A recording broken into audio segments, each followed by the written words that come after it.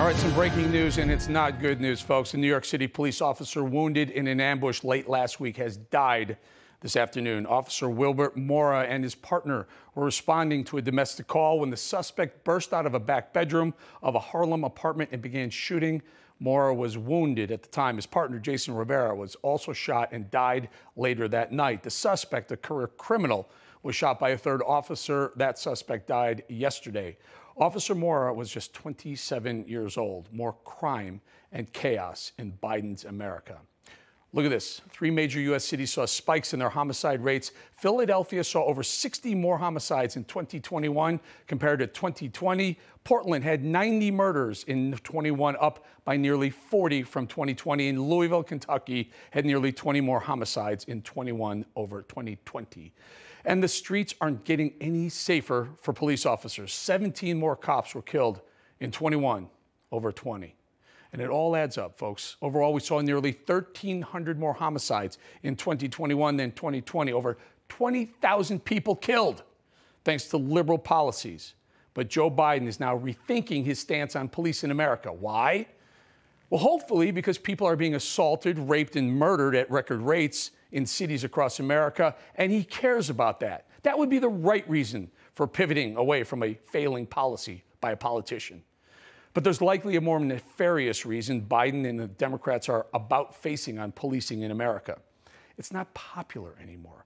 And these career politicians see the future. Their idiotic sucking up to the woke mobs of BLM and Antifa sounded good on paper, but when the woke glow wore off, criminals stepped into the vacuum and ran wild, robbing, looting, assaulting, and ultimately murdering innocent citizens at an alarming rate. And so politicians began being politicians again, flip-flopping, and are now pretending they were with us on the right all along. Take Jen Psaki. Please take Jen Psaki. Take Jen Psaki at the briefing yesterday when asked why Biden was suddenly trying to pretend he was on the side of law and order. Psaki tried to completely whitewash the asinine defund the police position her boss has held for the last 18 months. Gun violence is a huge reason for the surge in crime. Underfunding of some police departments and their need for additional resources, something the president has advocated for consistently through the course of his career. Except, Jen, we have that thing called the Google machine, and we can replay your boss's own words. Do we agree that we can redirect some of the funding? Yes, because we can say, if you don't, we are not going to provide the federal funding that we provide for you through what they call burn grants and cop grants. I support conditioning federal aid to police based on whether or not they meet certain basic standards of decency and honorableness. This is how it works with these lying, cheating slime creatures in D.C. First, they say defund the police. Then they don't prosecute criminals. Then crime rates rise all over. Then they try to say they were tough on crime all along. And then we play proof of them lying. You know what? I get to be here to do the work. So suck it up, and defunding the police has to happen. I will never stop saying not only do we need to disinvest in police, but we need to completely dismantle the Minneapolis Police Department. And then when all of that fails, of course, what do? They go to their go-to. They blame guns. Gun violence is a huge reason for the surge in crime. It's a resounding call to action. We have to do more to fight the scourge of illegal guns on our streets. Of course, it's the guns' fault, right? Not the criminals holding the guns. It's the guns.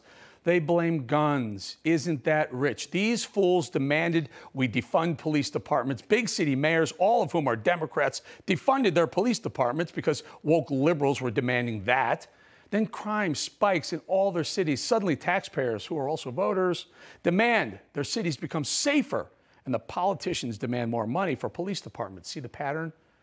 Then when caught lying, they try to split the baby by suggesting more funding, not for cops to do their jobs, not for more safety equipment, not for more backup.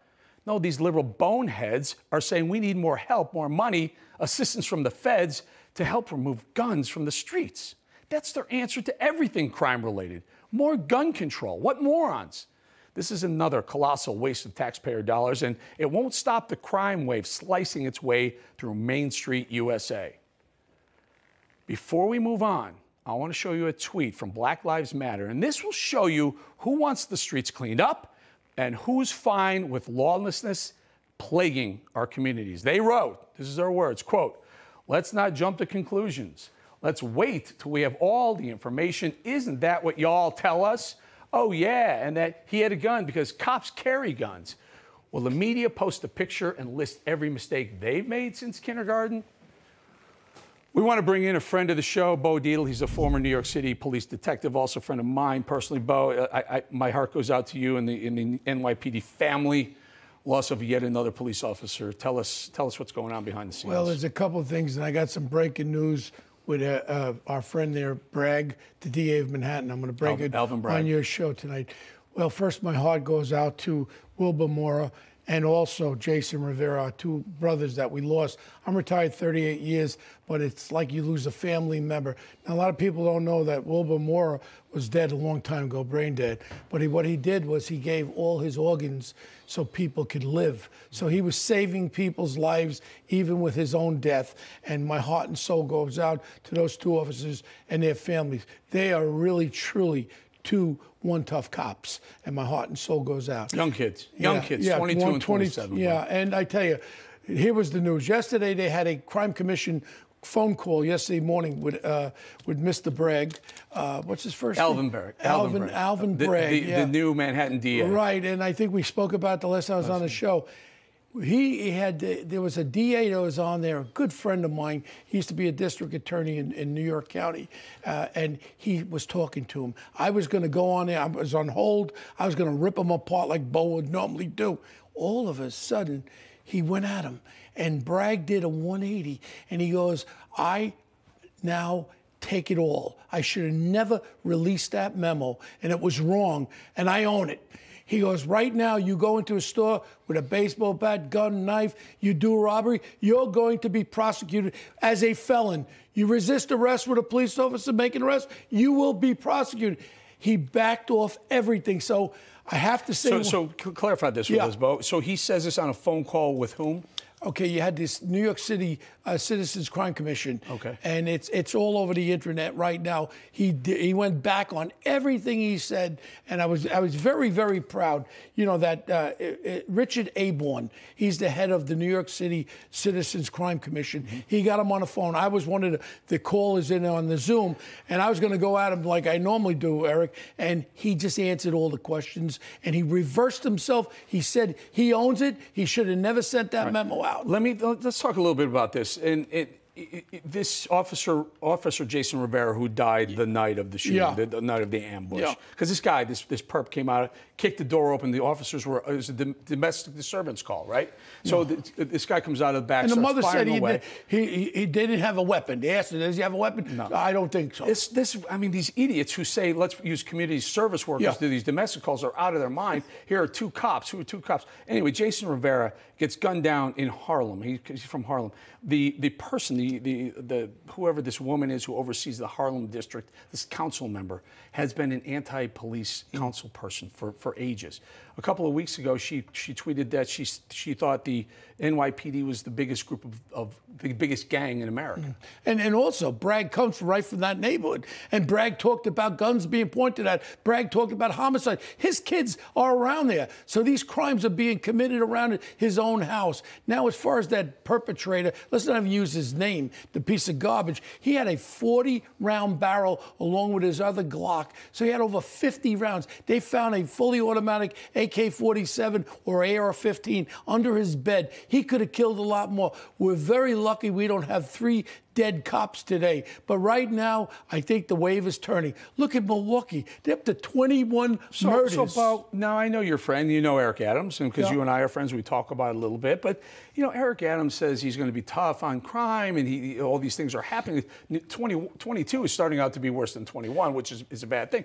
But Eric Adams, so far, we're 409 on the East Coast right now. This second cop, Wilbert Mora, just passed away within the last, I don't know, hour or so. Eric Adams hasn't made a statement on the loss of another cop. Well, that I don't know about. All I know is one thing. He came out with a direction this morning, and he came out with direction bringing back the anti-crime finally. So I want to ask you about that. Great, right? Sounds good on paper. Can they stop and frisk though? Well, that's got to be part of it. And to be very honest with you, there's a guy named Phil Banks, who's now his top deputy mayor of public safety, one of the smartest. He ran the police department before. I'm pretty much in constant contact with him. He sees it, he understands it, and I believe Eric Adams will go and do what he has to do. Look at this is the wave. You just showed all these cities.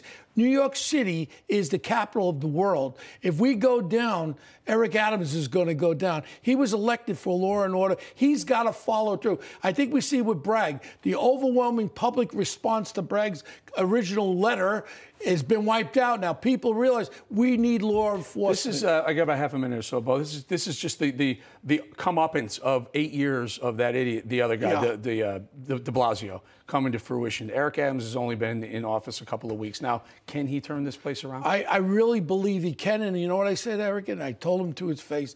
I said, New York City needs a hero. New York City needs someone that guide us out of this. The homeless, the mentally ill. You have so many situations. Let's give him a chance, Eric. I'll be coming back on your show. Let's see what he does. But I believe he knows what he has to do. He has the capability to do it. He's in great shape. He don't sleep till 11. He's up bright and early, and he's going. Bo Dietl, everyone. Let's bring Eric Adams back next time, too. I'd love to bring him on the show. All right. Bo, thank you for being here.